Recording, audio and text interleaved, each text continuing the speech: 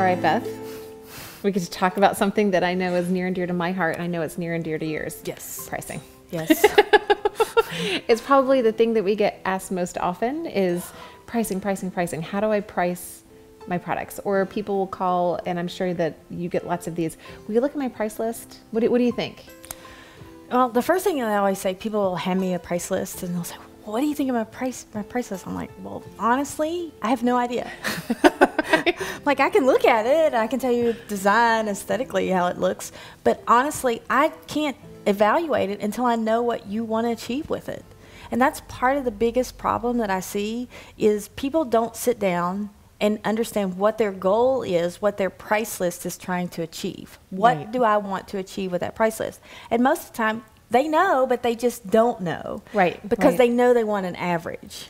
And so basically for me, the price menu is just a tool to help me achieve my average. So when people start, they always say, okay, well, how much should I charge for an 8x10? Right. Like, that is like one of those things that you end with. You don't even think about what an 8x10 is. I don't even think about what an 8x10 costs at first. That's like so far down on the list because hopefully I'm not selling 8x10s. That's not my ultimate goal. So what's the we talked about your Christmas promotion, but you also have a price list that is more of boutique pricing. Correct. But really the process for creating your price list is the same. It's the same. What's the first thing you do?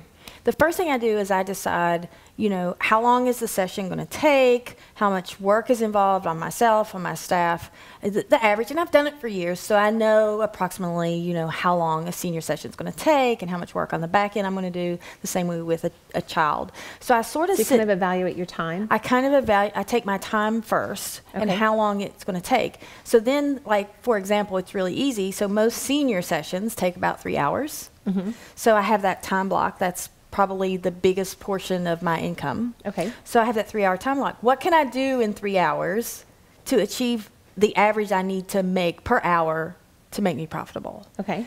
So, for example, like for a senior that I do in 3 hours, our average is about $2,000. So if I'm going down to children's sessions, and I can do 2 children's sessions in that same 3 hour span, and with children, you have to give a little padding, so you can't just go one right away. Right. So then I know that I need to achieve, an average sale of at least $1,000 per to make the same as if I shot a senior.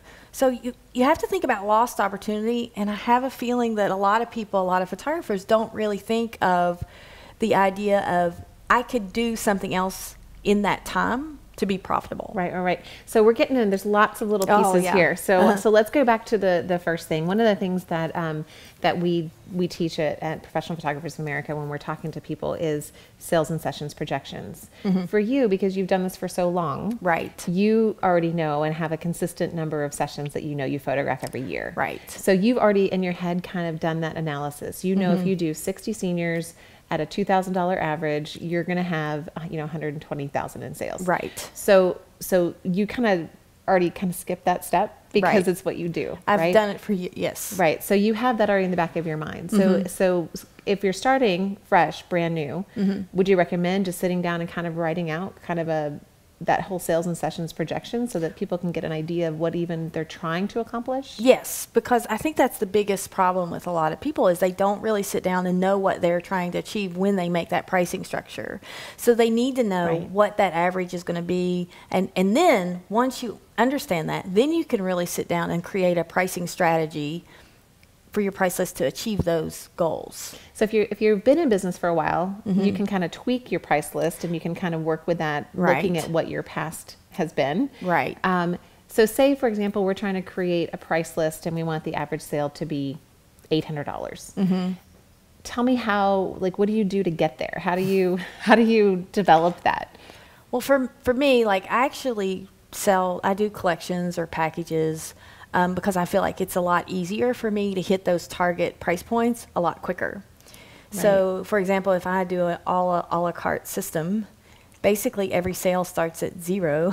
Right. And this way you kind of guide your clients a little bit better. Right. You give them a starting place. And they don't really know what they want. They come in and they've never done it before. They don't they don't really know. So for me, I can have an entry level. So I can say my lowest package is, XYZ dollars. For seniors, it's like $600. So, it's a starting point. I'm starting at $600. So you're deciding where your barrier to entry is going to be. Exactly. How high or low that's going to be. Exactly. And because seniors are more boutique for you, you're going to set that a little bit higher than you and would. they take longer, and so I can do, in the same time span, do less. So, yes, so I set that up. And then I basically sit down knowing that I want, like, if I wanted an $800 average, I would basically sit down and say, okay, I'm going to have 5 collections. We're going to start there, and so you'd have 1, 2, 3, 4, 5. And in the third spot, I would have $800. Okay. So, boom. You're at $800. So you're putting what you want your average to be? Right in the middle. In the middle. Okay. Right, because people always go to the middle. People go to the middle. That makes sense. People are going to go right to the middle. Sure. So immediately right out of the gate. And now I haven't figured out what's going to be in that package or anything like that. You just know you're going to charge $800. I know that third, the middle package is going to be $800 because that's what I want to achieve. Right. And then I'm going to sit down and start thinking other things. Well, what's going to be my barrier to entry level? That's where number 1 is. I don't want anybody to buy number 1. Right. Right? And my 5th package is going to be, exorbitant. You don't want anybody to buy that package either. But it basically... Well, you wouldn't mind if they bought that package. Yeah, you can... They just might not buy it as often. They won't buy it as often. I mean, that's not the, but the goal is to set up the value for the mid area, which people want to go. They want to feel normal, average. They want to do what other people do. What do most people do? They ask me all the time. Well, they do this.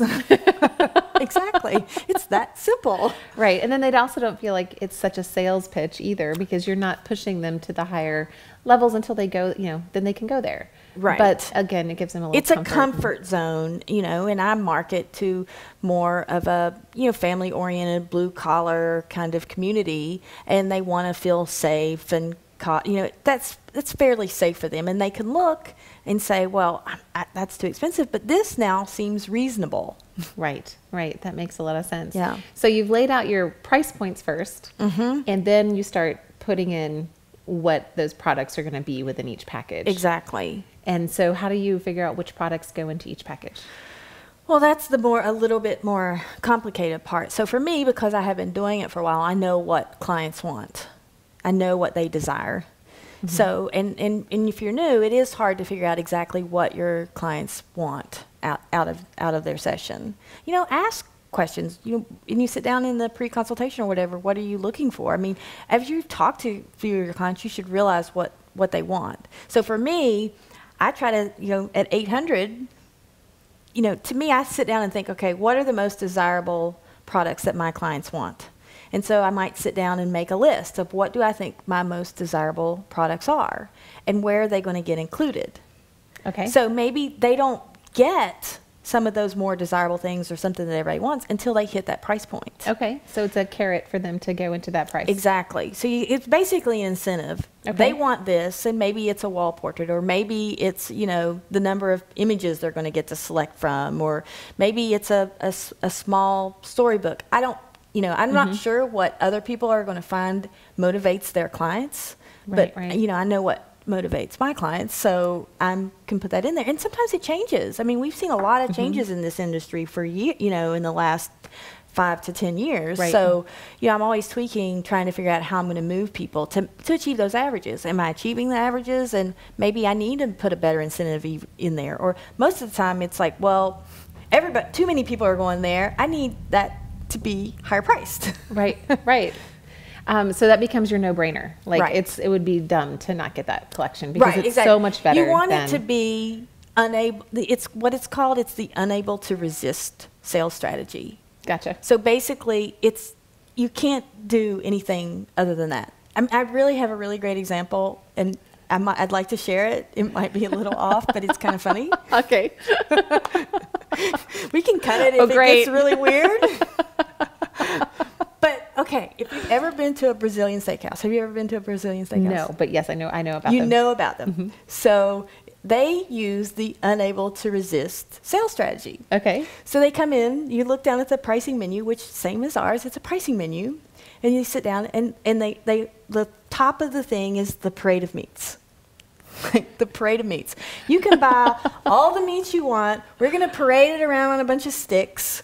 And then you can eat as much or as little meat as you want. You can go to the buffet and have all the vegetables you want. It's the parade of meats. And I look down at the parade of meats, and I'm like, I don't know, like $39.95, like, that's a lot of meat. Right? I don't really think I'm that hungry. So I'm like, well, I'll just go down and look at the a la carte menu and see what I want. So I go down to the a la carte menu, and guess what? For an a la carte meal, the cheapest one is $34.95. I was like, well, I'll take the parade of meats, please. Why not? It's the unable to resist. Then I can get whatever I want. I can eat, I can sample a lot of different things. But it's unable to resist. Right. Because basically the other options just don't seem like that great of a value. And, well, why not? They get $5 more and I get to do exactly what I want. I love that. I love that. So what's interesting is I feel like with pricing, there's different components that come into pricing, right? So we think about pricing strategy, which is what we were just discussing. So strategy is about how are we laying out our price list? How many collections are we offering? How do we steer them to where we want them to go? And the first step being just what do we want our our average to be? You know, what are we projecting? Right. So keeping all of that stuff in mind, once you actually start putting your products into your collections, the next piece that we run into is just making sure that those collections are profitable. Right. So making sure that you're making the markup that you need to make. I know PPA recommends 25% cost of sales on products. So when you're creating those collections, you're keeping that in mind? Oh yeah. I sit down when I'm tweaking or making a price list. I sit down and actually, so I'll include once I've set the averages, and then I set what's going to be in the packages, and then I actually go to each one and I figure out cost of sales for each thing, what it's going to cost me to print, what it's going to cost me to package it, what it's going to cost, all of those things. And this is really important. I take into account that if a lot of photographers tend to say, well, I'll be doing the retouching, or I'll be doing this, I'll be doing the color correcting. And so they don't really put that into the equation of how much that cost is. They're just eating up their own time. And I try to sit down and figure out that if tomorrow, I broke my arms and legs and I really literally couldn't do anything, how much would it cost me to produce an 8x10? And they had to outsource everything. You have to outsource everything, from color correction to retouching to archiving it to a CD to packaging it. I mean, and you can go to any lab and you can checkbox all of those things. So go in, checkbox, color correct, retouch, package, because you can get packaging now at all of the labs, and archive it and see how much it costs to produce that one image. And it's a lot more than people realize, and they're doing that work, but they're not really charging it or figuring into their cost of sales. But I sit down with my 5, and so I know this package costs, XYZ to produce every one of them, and I sit down and figure out. And guess what?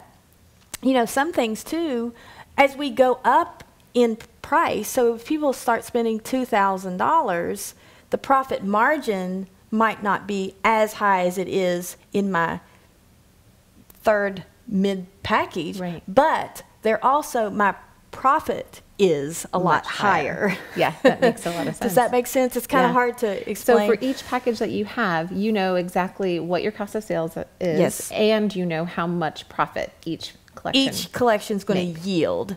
So, if you had 5 set out, you might yield for the midline, you might yield $500 or what, I don't know. That's just an arbitrary price.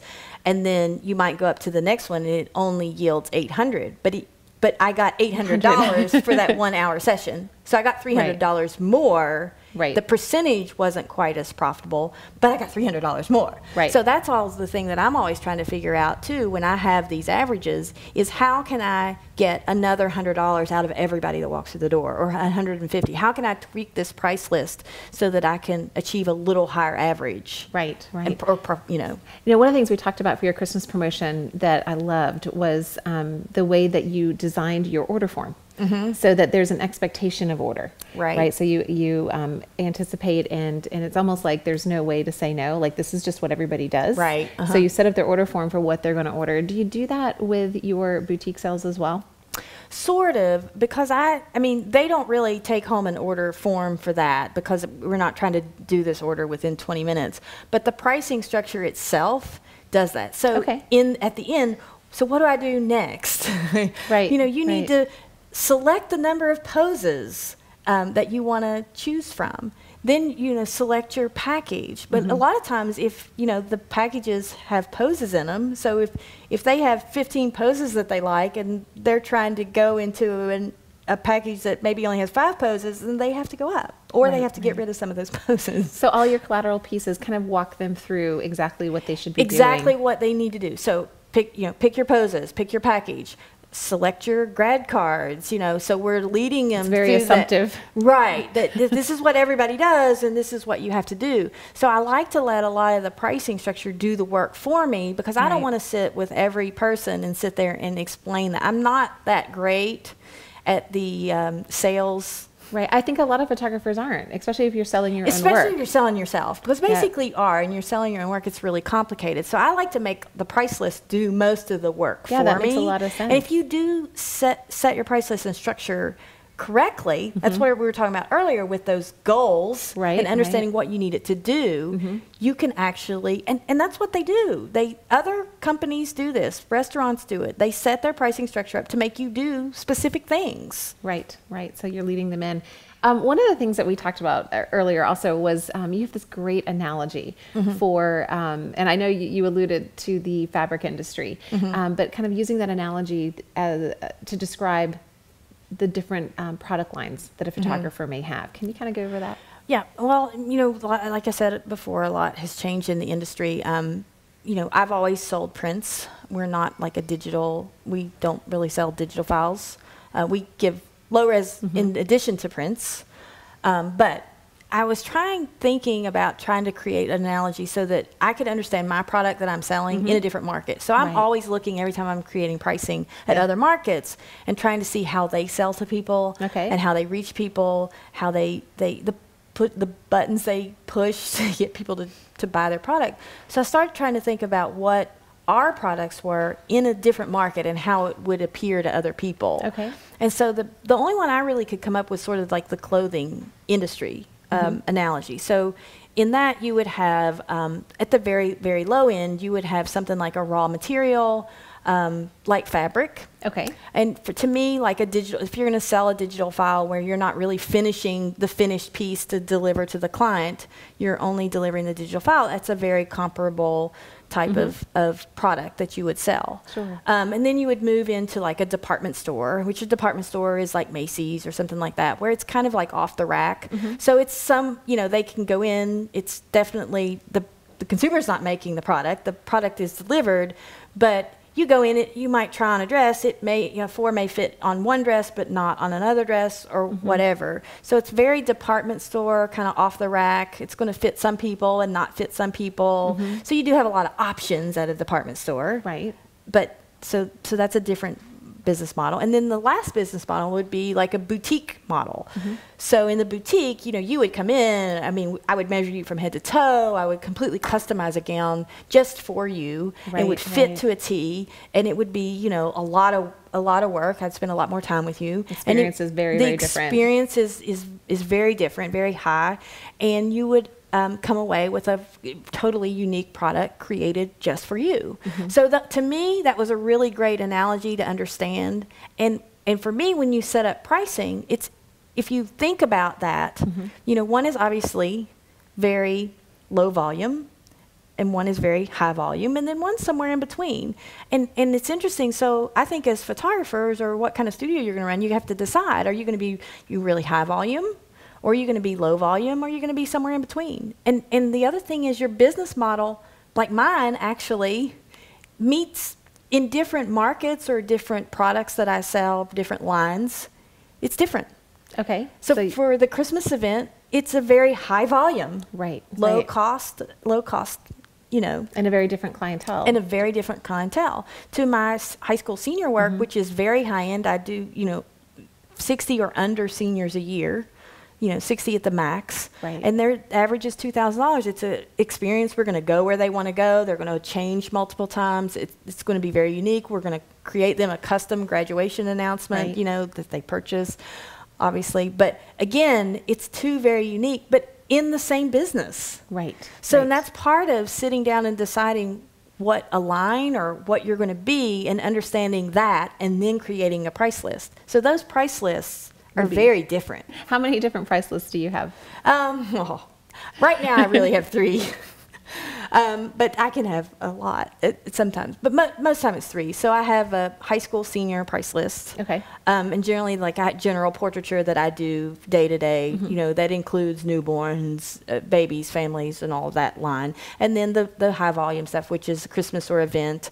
I usually do 2 events a year, one at Christmas and one at Easter. We do a prom, same thing. It's a very high volume, similar type of deal. So usually I have about 3 to 4 price lists. Like the prom varies a little from the Christmas because we're not selling the same items. Right. Same thing for seniors. I'm not selling seniors the same thing that I'm selling for newborns. Right. But the price points are completely different. So like in the Christmas one, the lowest package is $90 and the highest package is like $275. But for a high school senior, the lowest is $600. Right. And the highest being, like $3,000. Right. So you can see the difference. That's all focused on what it is that you're trying to achieve. Exactly. And how many of the sessions you're going to end up doing. And that's why those goals are so important to understand what you're trying to achieve when you're making a price list. We looked at some numbers and that I thought were really interesting. And it was how many sessions you have to do at a given average to achieve, just $100,000. Yeah. If we're just looking at that round number. And the differences between the high volume, the high volume, the raw product, and the boutique studio. And it's like crazy. When I did this, I'm like, oh my gosh, I can't. This is not just possible. Numbers. This is just numbers. And I came up with an arbitrary number because a lot of people asked me. I said, well, let's just do 100,000. You need to do 100,000 in sales, and let's figure it out. Let's figure out what we're going to do. Okay. So I decided that at the low end or the volume, I'd said, okay, well, let's say $200. You have a session, you sell the session, it's $200, and you get all the files, and you walk away, and that's it. So that's your sale point. For the high end, the boutique, $2,000. That's my average. So let's go with that number. So I wanted to see how many sessions I would have to do and how long those would take. Okay, yeah. So I wanted to see, like, is this even feasibly possible? Right. to do this. So what I found was, obviously at the boutique end, for $2,000, I would have to do 50 sessions to hit the $100,000 mark. So 50 sessions. And like I told you, those are usually, the average is a 3-hour session. Right. So in the 3 hours, I would figure it up. I could do 15 a week. I sort of figured up doing shooting, from like 8 hours a day straight, right? No, actually 9 hours a day. So I could do 3 a day in those 3-hour time slots. Okay. So I would do 3 a day, 5 days a week, and it would take me 3.3 weeks to just photograph. Now, we're not talking about what's on the back end, just to photograph those 50 seniors. Okay. 3.3 weeks. Okay. So I'm like, oh, yeah, I can do that. I mean, I'm spreading that out actually over months, right? Sure. So on the low end, the $200. So the $200 a session, right? If I did, again, 15 a week, let's say I only did 15. Now, those would not be 3 hours, in time, obviously. But if I did 15 a week, 5 days, 3 per day, 9 hours a day, same thing, it would take me 33 1/3 weeks. Wow. So 11 times. 11 times. Yes. And I decided that I couldn't literally shoot, and some people are doing that. Some people are doing a senior session that's 3 hours. Yeah. And they're basically selling the files for $200. If I did that business model, it would take me 33.3 weeks to do that. This is not back-end work. This is literally taking the CF card out of the camera and giving it basically delivering it to them, not doing anything. Yeah. That's an amazing analysis. And that kind of goes back to people just forgetting to value their time.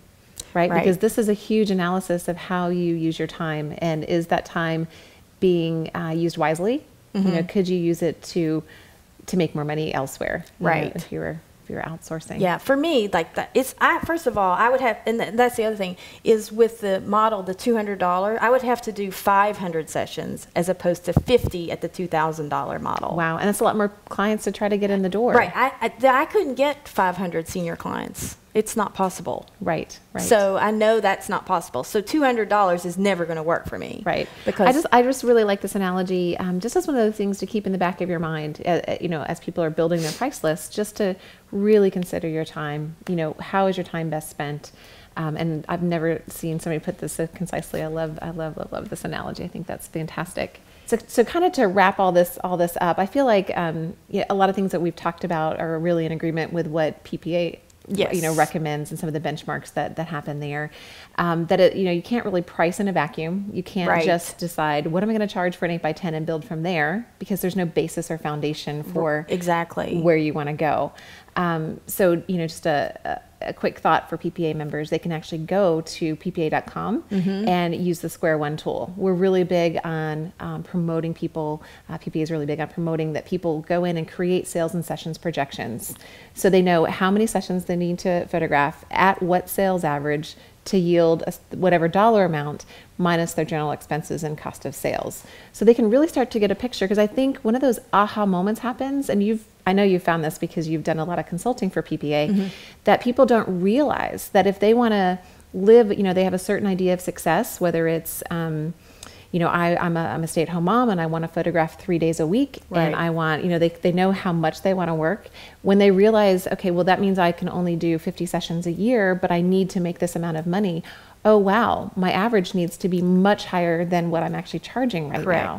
So I'm sure you find that as well, trying to get them to kind of have that mental shift. Yeah, and that's one of the things as a consultant that I try to do, because I have 17 years of experience of understanding the averages that I achieve and what I'm trying to achieve, and I'm always still tweaking. But for persons that are really new into business, I send them to PPA. Look at the benchmark, understand, use the Square One app. I mean, it's really going to help you understand, because I know that, for example, that one that we were talking about, those numbers, when I actually bring that up in a classroom, I mean, you should just see people's jaws like drop to the floor, because they're not really thinking about it in those terms, those numerical terms of how many sessions I have to do and how long is that even going to take. Right, exactly. You know? The whole big picture thinking. Right. But if they begin with the end in mind, then they can work towards that. Because the other part, and we're going to talk about this in another segment, but you know, when you look at how many sessions you have to photograph and the average sale you need to get, right? So you're going to create your price list becomes the third thing you do, because you have to think about your strategy, your pricing strategy, and how you're going to sell. But then it kind of, again, is that aha moment when they go, well, am I doing enough to market to bring in that number of clients? Right. So then you know, you've got that piece that kind of plays into all of that. So I love the way you think. I love the way your business is put together. Thanks. Thank you so much for sharing how you do your pricing and putting all these pieces, because I think this is an area that people just really need a lot of help. Yeah, it's definitely an area that I get a lot of questions about, but thanks for having me. Hope I could help. Thanks.